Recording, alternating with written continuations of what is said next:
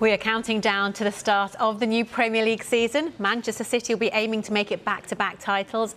And we can hear from Phil Foden now, who's been speaking to our reporter Rob Dorset at a Premier League kick session. Did you have much of a holiday? I mean, it was such a quick turnaround from the Euros. Obviously, I had a little girl recently and I've had an injury as well, so unfortunately I didn't get away. But you know, I've stayed here and trying to get back fit, and hopefully I can be back on the pitch soon. How is the foot? It's still a little bit sore. You know, it's such a shame to do it just before the Euro final. It was really unfortunate, but you know, I'm working hard in the gym, and yeah, hopefully I can get back as soon as possible. Any ideas of how long till you're actually able to play again? I would say around 3 to 4 weeks more. So yeah, I'm hopefully it flies by and I can just get back on the pitch.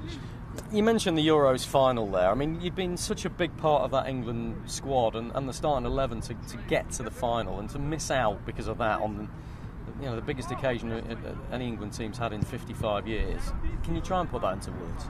No, you know, I remember speaking to the manager when I got injured, and you know, I just burst out crying into tears with devastation that I was injured. But you know, I was just praying on that day that the team won, and it was unfortunate that we didn't. But you know, we have to be proud of ourselves, what we did. We created history, getting to the final, and I think next time we go into a major tournament, it can only help us.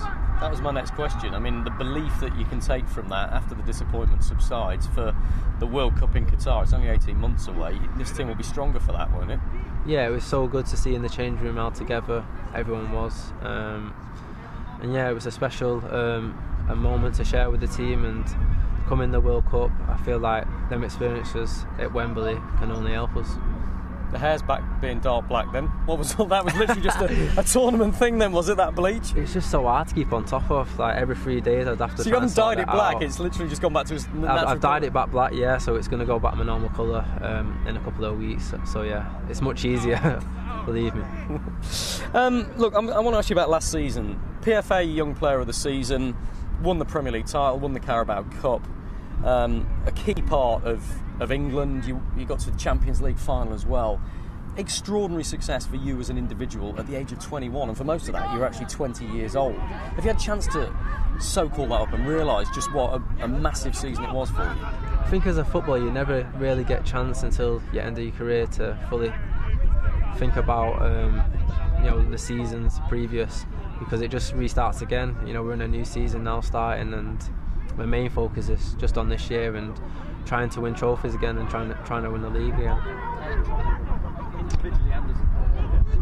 But you know, we got to the final of the Champions League. I think that's one on our list that we want to win.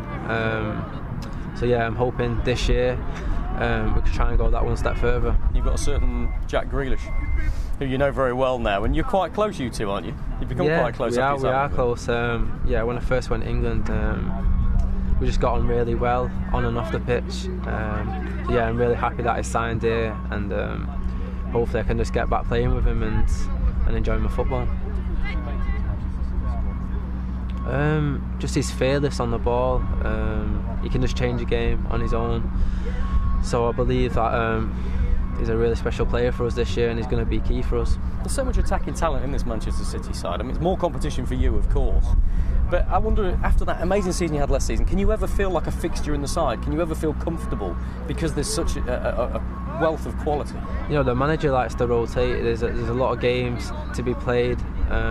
So I'm sure there just won't be 111 for the full year. Everyone's going to play a part. So, you know, everyone's happy about that.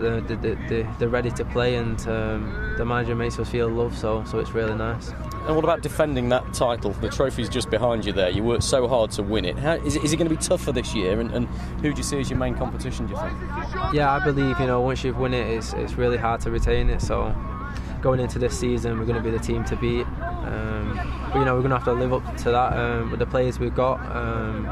And yeah, I'm just confident. I can't wait to go. Do you think Chelsea and Liverpool are the closest contenders for you? I don't really know. There's so many great teams in the league. That's the fun of the Premier League. So I couldn't give you one opponent. You know, everyone's strengthened this season. It's going to be a really challenging season.